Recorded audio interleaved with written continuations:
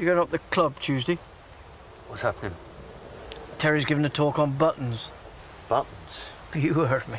Christ, sod that. Yeah. I think I'll give that a miss. Do you guys belong to a club? The MDC. Danebury Metal Detecting Club. In the Scout Hall, opposite the Two Brewers on the High Street. Ah, right. And what sort of thing happens there? Well, we compare finds, discuss the hobby. Sometimes we get a guest speaker in. This Tuesday, Terry, club president, is giving a talk on buttons. Buttons? You heard him. Wow, outrageous. You guys going along? Yeah. Probably. Yeah, we'll be there. Would it be okay for me to pop in? Yeah. Don't see why not. Okay, cool. Well, I'll see you there then. See ya. Bye. Bye, Sophie.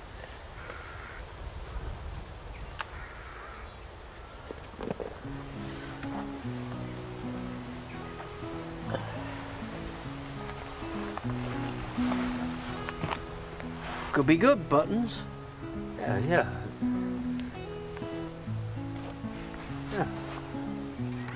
What's happening at the club tonight? Buttons? Fuck off! I understood there was going to be a talk about buttons. I'm Russell. We are all in agreement. Welcome, Sophie. Thank you.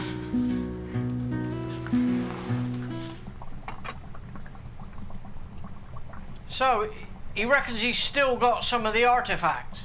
You reckon so?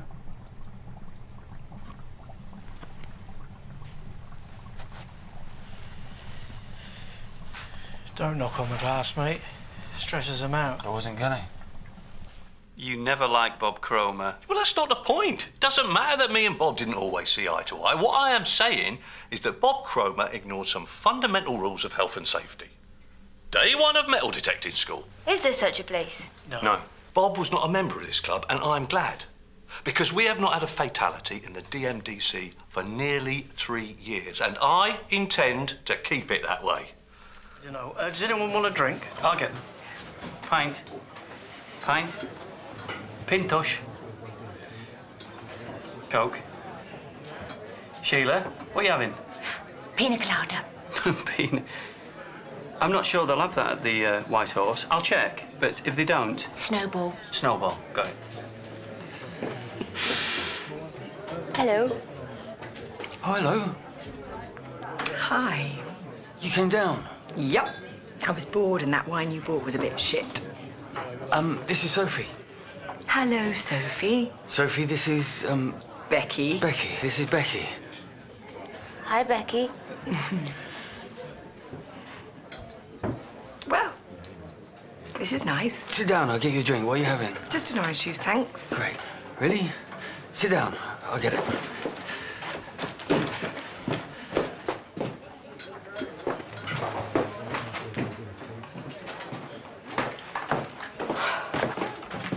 She was nice. Oh, shit. How old is she? I don't know. Yes, you do. 23. Brilliant. Thanks. Nothing going on. Oh, really? Then why didn't you want me to come tonight? I told you because I thought it was going to be crap. And was it? Actually, it was okay. We were quite pleased. You're pathetic. You're having a pathetic little midlife crisis. Go on, leave me for a younger woman and get a pair of leather trousers and a motorbike while you're at it. What would you get? Triumph Bonneville, probably. Lance says we can increase membership and then have more power and influence in the archaeological world. Power and influence? You're deluded. Lance says we can ask Sir Tony Robinson to be patron. Who? Baldrick off of Blackadder. Is he a sir? Yes. Why would he ever agree to that? Because he's a champion of archaeology and archaeologists. But you're not archaeologists. You're a bunch of hobbyists. You are amateur metal detectors. Detectorists. Lance says... You don't want to hear what Lance says, do I you? don't particularly want to get to know her. Why not? Well, she's a floozy. A floozy? I haven't heard that word in years. She's a dolly bird. You sound like your mum. Sorry, you don't sound like your mum. You've never sounded like your mum. That was wrong with me. I've just never heard you use words like floozy and dollybird before.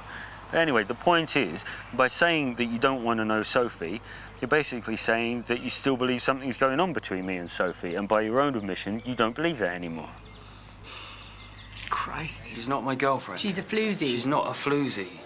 Who's not a floozy? Hello, Sophie. Look, it's Sophie. Oh, yes. Hi. So, Sophie, this is, Becky. Come on. You're all metal detectors. Detectorists. You see 15 to 1? No, can't turn on the telly. Not the same. I know.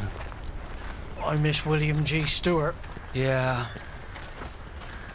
Yeah. I like Toxvig, but, you know, she's always cracking jokes. William G. never cracked jokes. Very rarely. And when he did, they weren't funny. Yeah, there's no room for humour on 15 to 1. Becky, it's me. I know you told me not to phone, but I couldn't help it. I need you back. I can't turn on the telly. That's not the reason. I was saying that to be cute. I'll learn how to turn on the telly. I could probably work it out if I tried hard enough, but I know I'm gonna try really hard. Not with the telly, you know. I'm gonna try harder with everything, with us and everything. I'm gonna sell my detector, and I know I already said that I had sold it, or I was gonna, but I didn't get around to it. But I'm gonna sell it tomorrow, or the next day, definitely. You can count on me. I'm gonna change. I really want this. I want to have this chance to start again. I'm gonna pull my finger out and my socks up and myself together, and we can. I need you, Becky. Nothing without you. Can't even turn on the telly.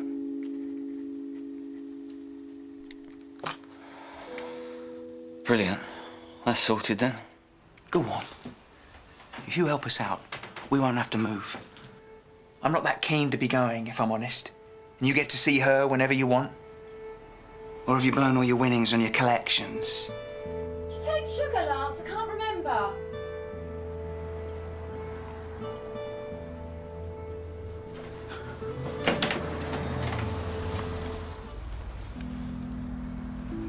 We split up.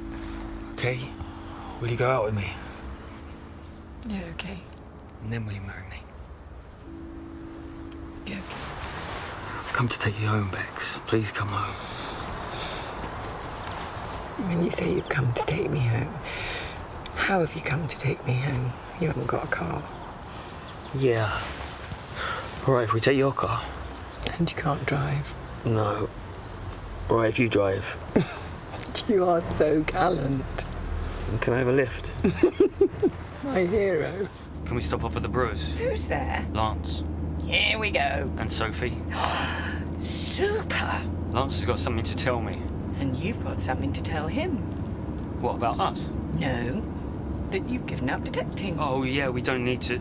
Let's not mention that for the moment. I have given up detecting, but I think he's going to be upset, so I want to break it to him gently. I wish I knew how to quit you. Shut up. Hang on. Hang on a second, Bex.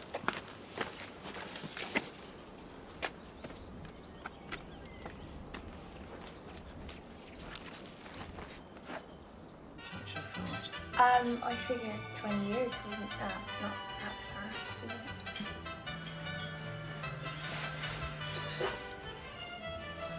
I better take this.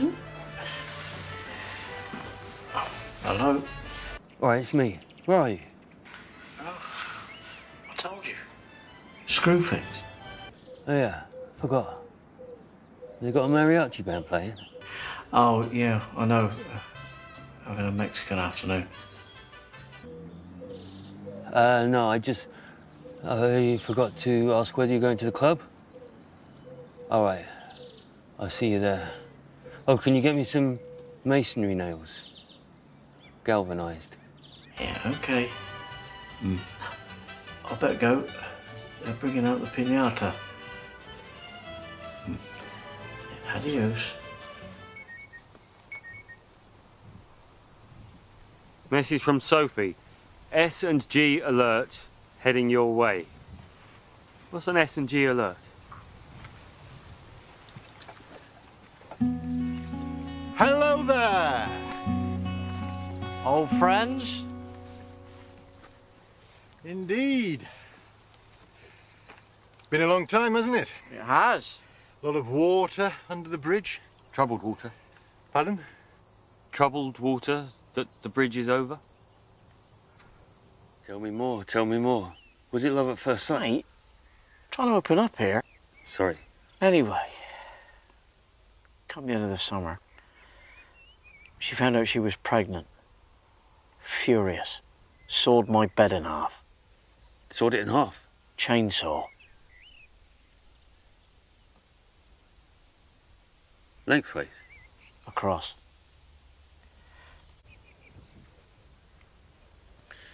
Did the council come and pick that up then? The bed? I dismantled it in the end. Take up the dump. Took 3 trips. What you got? Some sort of brooch. Nice condition. It's got the enamelling and the original pin on the back. Yeah? Yeah. Hang on. It's an inscription.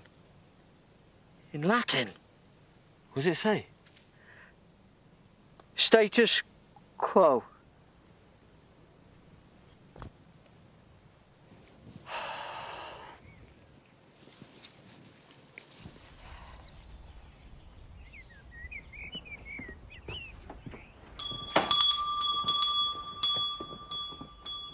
I can't get the image of the mayor out of my head in the woods. I know. Try not to think about it.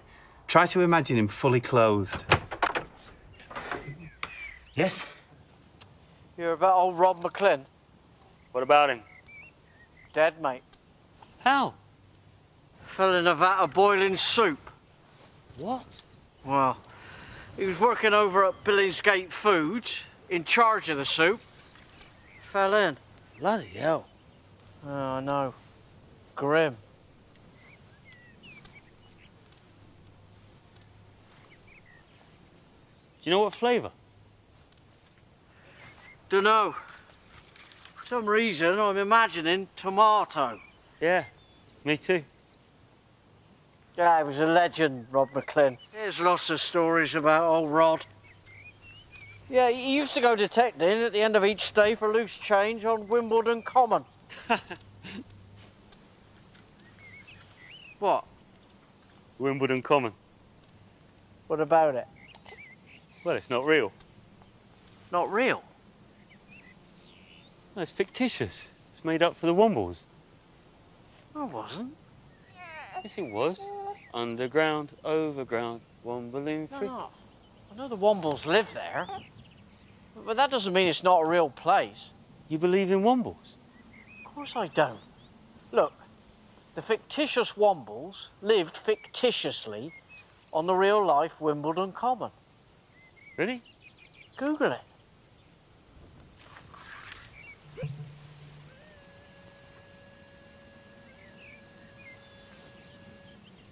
No signal. Google it later.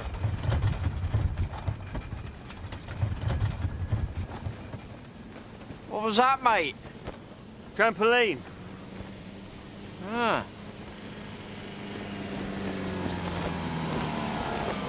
Any of you chaps see a trampoline? Went that way. Was there a child in it? Don't think so. Right. Is that good news? Potentially.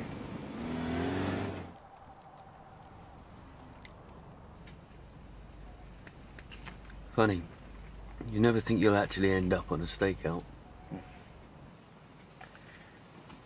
This is the 3rd stakeout I've been on. Yeah? What were the other 2? First was protecting a giant vegetable the night before an important horticultural show. It's a long story. I didn't grow it. Pumpkin? Marrow. The other one? Oh, I staked out an ex-girlfriend's house. See who she was going out with. What? Mate, that's stalking.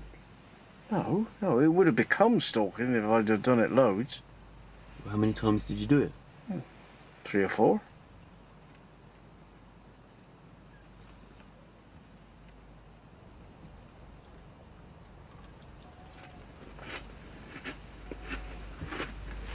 Oh. So we're going to meet your daughter at the rally, Lance? Afraid not. Oh, I thought that was the idea. Didn't you buy her a detector? I think I might have mucked that up. Oh, dear. Showered her with gifts and now she's scarpered. Oh, but wasn't she the one who found you? Why would she then just run away? Probably thought I was a nutter. Rubbish. Probably came on a bit strong. But what you've got going for you now is that she's met you, Lance. And you're lovely. So she's bound to come back when she's ready. Thanks, Sheila. I'll let her decide. Never realised how often I'd thought about her over the last 20 years. I know. Imagining every day what they might be doing now. What they would look like. Yeah. Exactly. I know.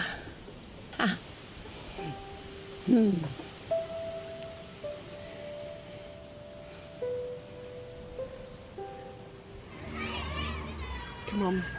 They're playing Catch the Greasy Pig in the field. Playing what? Catch the Greasy Pig. What's that? It's a Victorian thing. You smear a pig in Vaseline and then you run around trying to catch it. You serious? Yeah, it's hilarious. Mr. Boxall just fell flat on his arse. Isn't that a bit cruel? No, he was laughing. I meant for the pig.